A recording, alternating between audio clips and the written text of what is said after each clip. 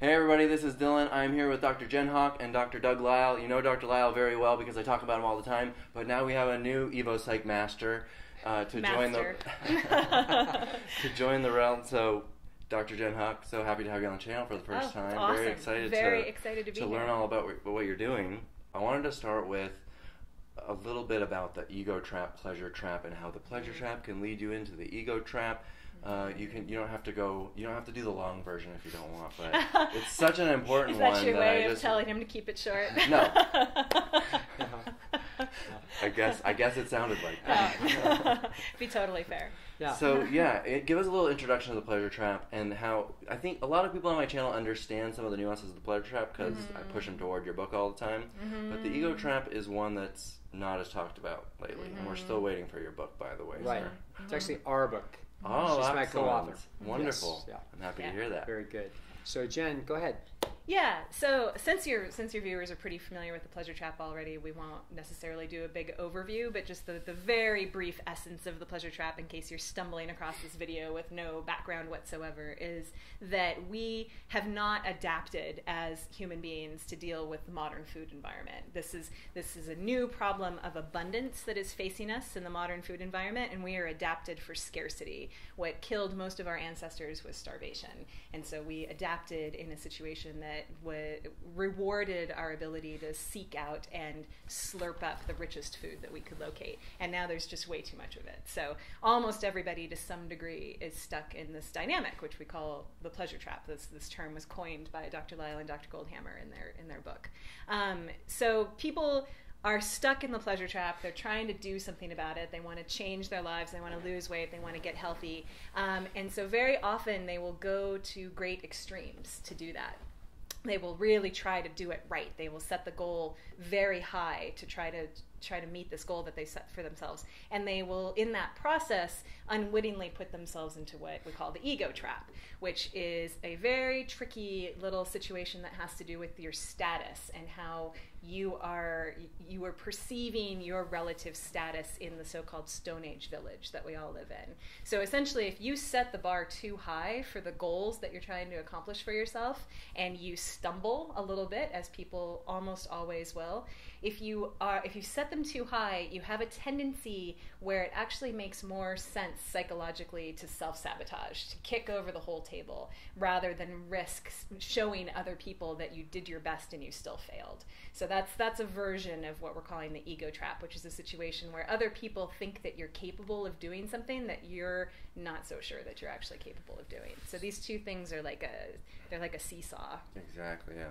Yeah. So what's like an example of how this can happen as it relates to diet, food, health? Yeah. Telling someone it's really easy to do this. Sure. Well, that's one way that people can get into it. So people will start off with a lot of enthusiasm and a lot of motivation, and they will either tell themselves or tell other people, "Oh, this is no problem. I've totally got this." And then they get into it, and their motivation is dynamic, and it's dwindling over time. And then they're finding that they're not attending to the actual process. They're a little too focused on the outcome. So this is the whole project here is about reorienting your attention to that feedback you're desperately craving about other people, about how valuable you are when you meet your goals, to actually focusing on what it feels like internally to be in a process that is moving you toward the goals you want to accomplish. And that's actually what is going to build your self-esteem over time. Mm-hmm. That's a great point, process versus outcome. A lot of people, they might get into this at first because they just want to lose weight. They just want to get to the very end of health, and they forget about what really is going to give you sort of self-esteem and feel good and feel like you're getting it done, even though you might not be there yet. Can you address that process, outcome sort of let dynamic? Doug jump in there because he's the so important. guru on this. It's the most important idea for human happiness, actually. Yeah, the people will think that they're only going to feel better when they've actually got better feedback from other people. So they know that there's no talking people out of that truth in the sense that when you do achieve a goal that is significant that the world can see, so you lose a lot of weight, or you get a degree, or you have financial success, you get a promotion, anything that is a success marker that people can observe will cause other people to say, wow, that's impressive.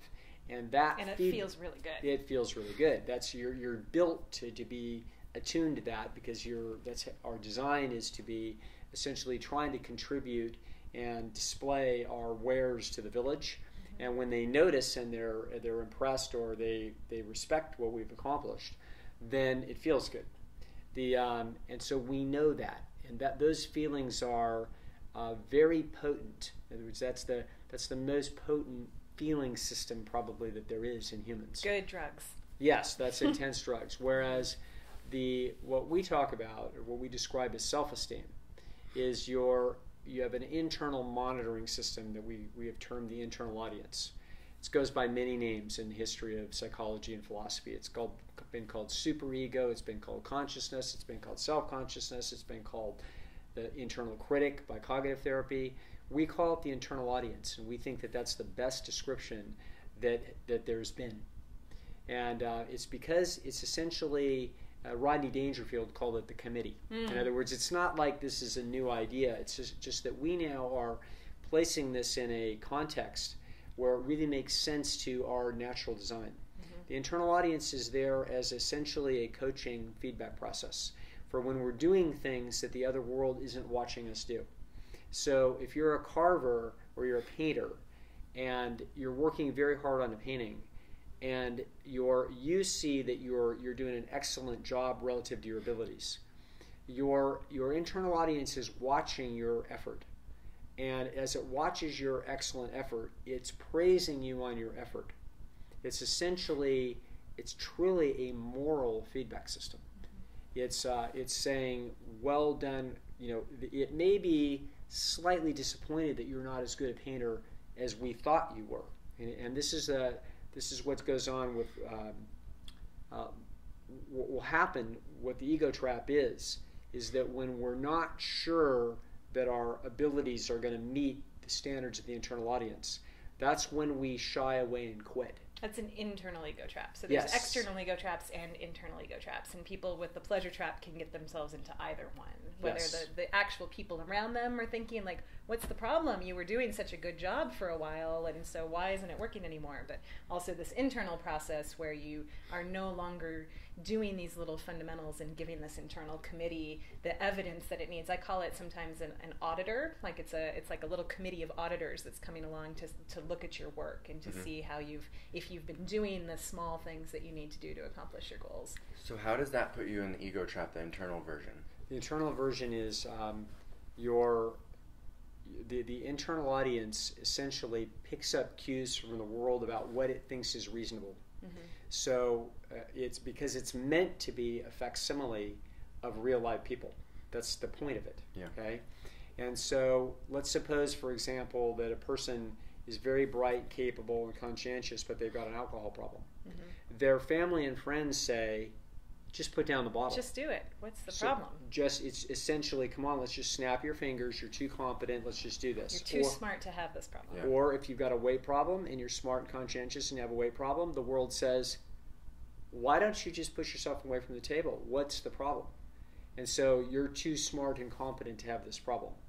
And so as a result, what's going to happen is that those messages, which are very reasonable from their social environment, get migrated and become the material that the internal audience is believing. Mm-hmm. So the internal audience also says, why don't you just put down the bottle? Mm-hmm. Okay?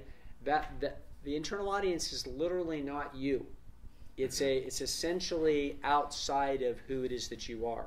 It's a different psychological entity. Yeah. That's why we hear people talk in this strange way. They'll say, I'm so mad at myself. I'm so disgusted with right. myself. I just can't live with myself anymore. These are all little internal audience conversations. You're watching the fact that there's two beings mm-hmm. inside the same system. Mm-hmm. One of them is the one that's commenting and observing, you see. The other one is you.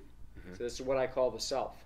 The self actually has to do the work and actually has to deal with the expectation pressure. The internal audience doesn't have an expectation pressure. They're not even you. No, they're just watching you. Okay? And so the thing is that the internal audience, if they set the bar too high, like, well, you're supposed to do this diet perfectly and be no SOS-FREE and do this every day and exercise every day and get all this done, and therefore you're going to lose 38 pounds in the next 38 weeks. You're going to have these huge goals and get all this external praise, and that's going to change your life. Right. So the person's imagination is seeing what it's going to be like at the end of the journey. And that's actually what's motivating them. That's the wrong way to do it. It's actually incredibly reasonable that that's why they would even be motivated. Sure. It's because they're seeking the esteem from the village. But what happens then is the internal audience very often then has a very high standard, because they say, oh, well, now I've learned what I'm supposed to do. This is what you should be doing. Okay? Now, this would be reasonable if we were trying to learn how to play the piano well and you needed to practice for half an hour a day. That's reasonable. Okay? But the problem is, imagine if you practiced half an hour a day and it caused you physical pain. Every time your keys worked a thing, it hurt. Okay? Imagine you're trying to learn how to ride a bicycle, and every time you fall over, you have an orgasm. It's my favorite example. It's okay? so good. It's like you'd have some problems learning to do that. Yes. So in other words, what we're trying to do with the pleasure trap is you're trying to go against instincts, to go against what actually feels good. And to do that, in other words, this is not normal learning process. It's not normal goal-seeking process. It's not. This is, of course, it's got a normal goal that we want more esteem.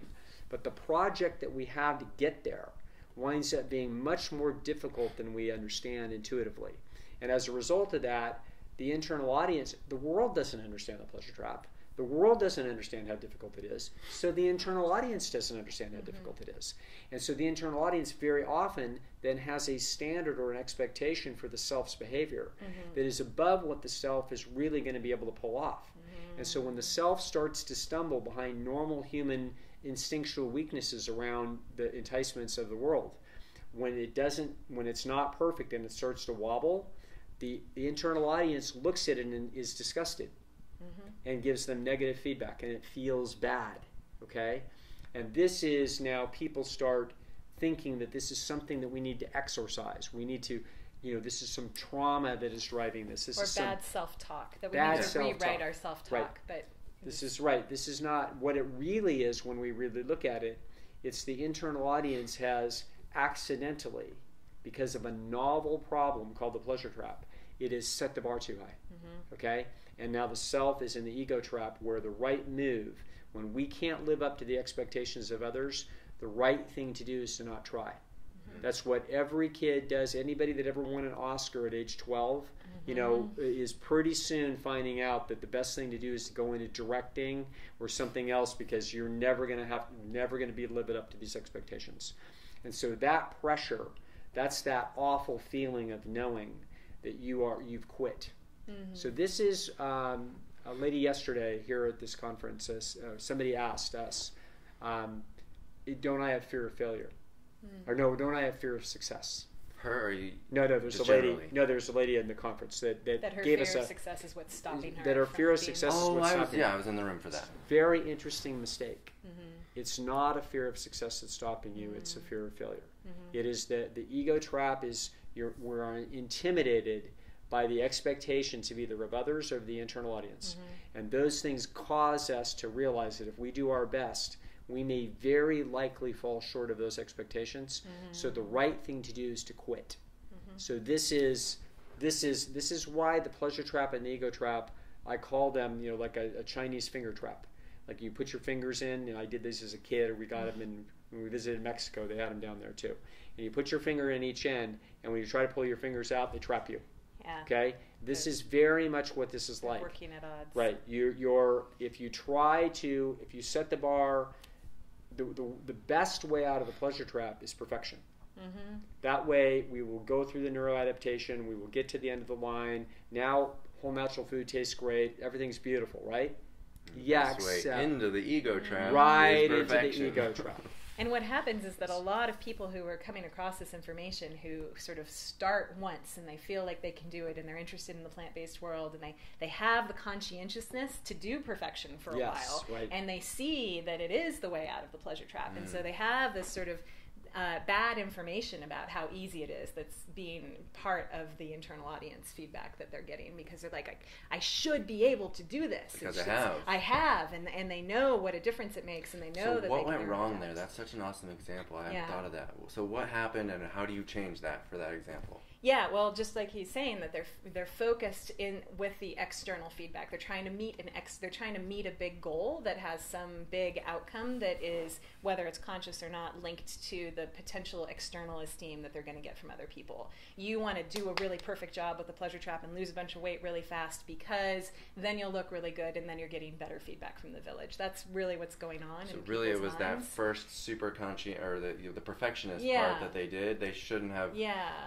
Is it that they just could have done the overestimated. perfectionism anyway? Some people but can. It's that they should have almost expected it to become more challenging and then modified and focus more on the process than the outcome. Yes, it's process over outcome from the beginning. So people get very excited. They feel a lot of motivation when they see a lot of weight coming off very quickly, especially, but they're not learning that really the joy and the sustainable pleasant feedback that you're going to get is from this internal audience saying you're doing a really good job with the basics. Like it's not very showy. It's not as impressive as when someone at work says you look really good. It's a different feeling. It's much more subtle. But that's what needs to be there from the beginning for people to really understand the difference here.